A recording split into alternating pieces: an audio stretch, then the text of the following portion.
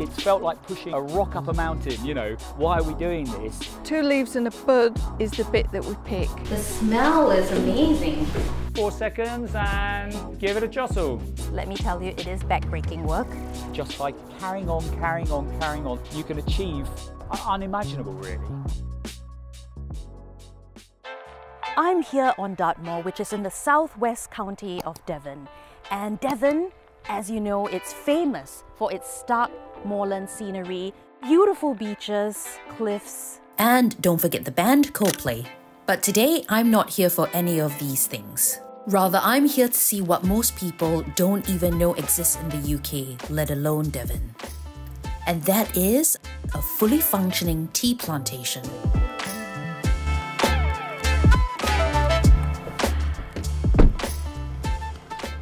So we're here at Dartmoor Estate Tea Plantation in Ashburton down in Devon.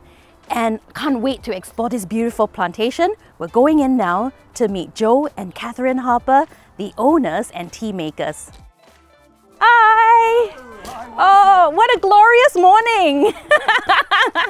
With me to meet Joe and Catherine and to find out how tea grows in the UK, I brought some of my best friends, Ying, Rain, and of course, Rainstalk Ash. Come on, let's go. After you. Oh. How beautiful. In the middle of rolling hills.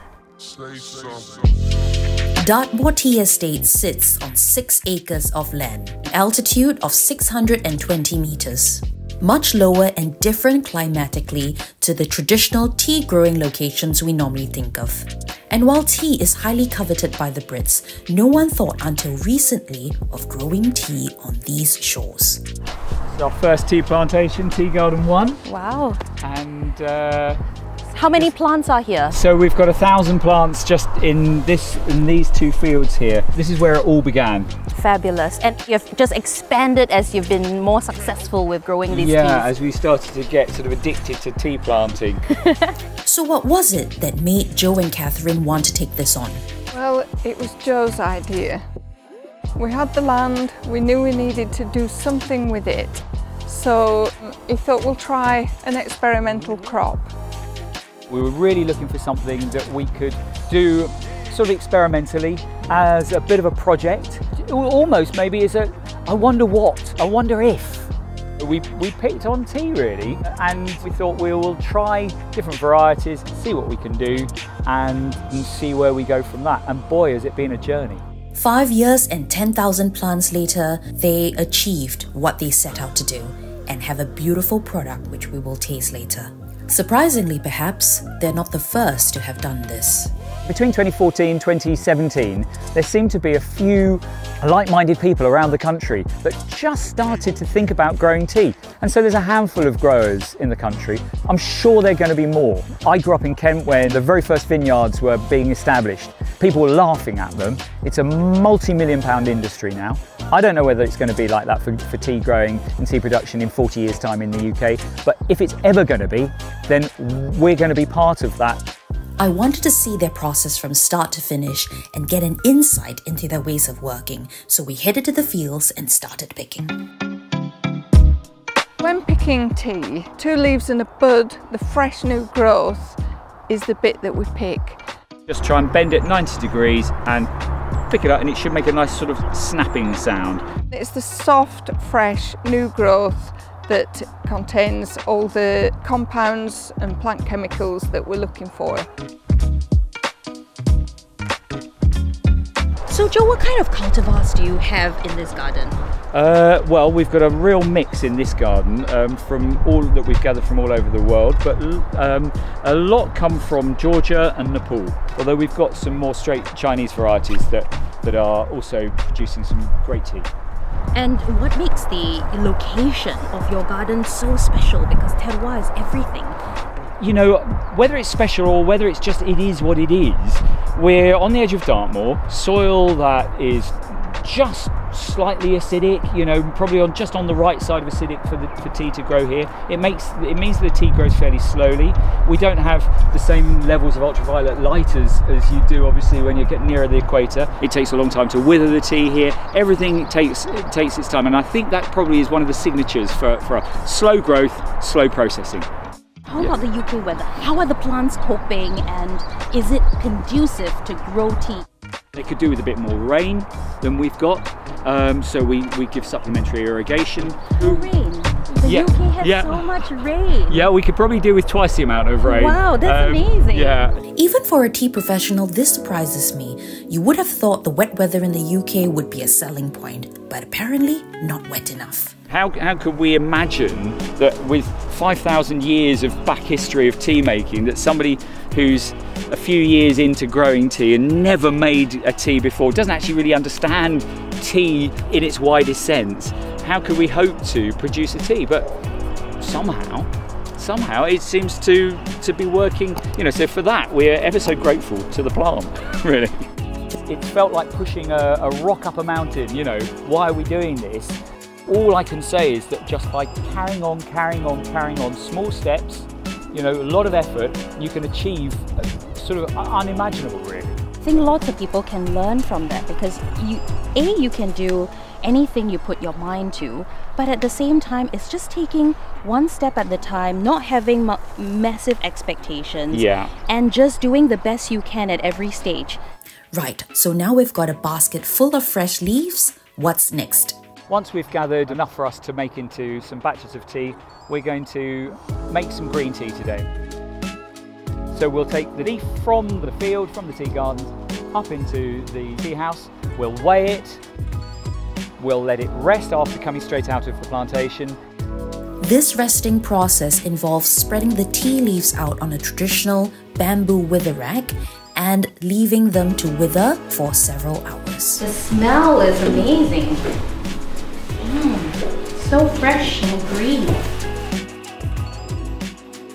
So we've now let the teas rest for about 2 hours. Joe, tell me, what are we going to do next? Well, this is the fun bit now, because we're going to make a green tea, and we've got to get it ready to start to go through what is known as the kill green stage, the fixation. So that's the key difference between how we transform this into a green tea. So we're going to do 3 separate batches. One, we're going to wok fire it. The other, we're going to steam it. And the third, we're going to steam it, and then we're going to wok fire it. How exciting, I can't wait. So, on to the fixing stage and into the kitchen. First up, Ying, who will be using a wok to fix the first batch. Okay, Ying, if you use the thermometer there, you can just see what kind of temperature it's got. Yeah, it's much hotter in the middle. Yeah. And it's much cooler around the edges. We're going to put the tea into the center. The moment that it goes in, it'll start to cook. And we don't really want it to cook. We just want it to get to about, you know, a couple of 100 degrees for about 4 minutes. So Ying has had a go. She did the wok-fired method. I'm going to do the steaming method, which I can't wait. My first step was to put the freshly picked withered leaves into the steamer. Place on top of the steaming wok and leave for 40 seconds. Followed by a 20-second shake, followed by another 40 seconds on the wok. 4 seconds. Okay. And, yep, give it a jostle. Okay. Just and like maybe this? turn it upside down. Okay, will it? If can I hold it? And then shake it around, whichever way you like, whatever your style is. And when you feel ready. Beautiful smells coming through. Next up, Rain, who both steamed and wok-fired her batch. You know, it's such a multi-sensory sort of thing, from the sound through to the smell, the feel, and almost already my mouth is watering with the tea that we're going to be drinking from this. Then we were all done and on to the next phase. Steam done. Stage 4, rolling. Joe instructed us to empty our leaves onto the cotton fabric, fold it up, twist it tight, and literally start rolling it on a hard surface. And just sort of roll it around, and you'll develop a sort of a circular motion. So let's see, Bernie, how you're getting on. It's sounding good, yours, Bernie, already. So yeah, that's looking great. How do you know when it's done? What's the end stage? Well, it'll look like sort of fine vermicelli, really. Like rubber bands. Yeah, rubber bands. The next time you drink a cup of tea, if you've ever rolled tea yourself, you'll appreciate that cup so much, because let me tell you, it is backbreaking work. We're supposed to do it for an hour, according to Joe. We've done it for 20 minutes, and it's hard work, but it's indeed really satisfying. But come and have a look what it looks like now. So we've painstakingly been rolling, and it looks like this beautiful green ball of rubber bands that just feels really, really sticky. And what I'm trying to do now is to just make sure that all the leaves are separated and they mingle with each other without sticking together. I can tell you the aromas are absolutely fantastic, and I can't wait to see the final product. It is quite hard work, but something about it is kind of also like, you know, taking out your anger as well. Oh, wow. So it's quite therapeutic. It will translate into the tea, you know. Yeah, we don't want any bad juju in our teas, that's for sure. Yeah. Okay, so these are the 3 teas that we've done together. This one has been steamed, this one wok-fired and steamed, and this one wok-fired. So now we're going to go to the next process, which is drying, isn't it? Yeah.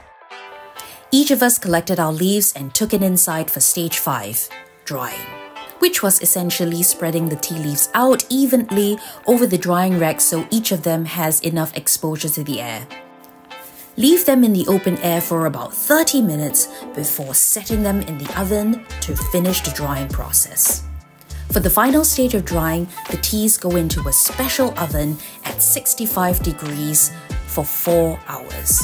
So we didn't actually get a chance to try the teas that we had made that day, but what we did try was 3 teas that Joe and Catherine had made previously with the same method. So I could taste for myself the flavor profile generated by using those 3 different methods. You'll be able to see that in an upcoming video. But for now, what an experience it has been spending a day at Dartmoor Estate Tea using millennia-old techniques of hand-making tea. Not in China, not in Japan, but in an unassuming place in the southwest of England.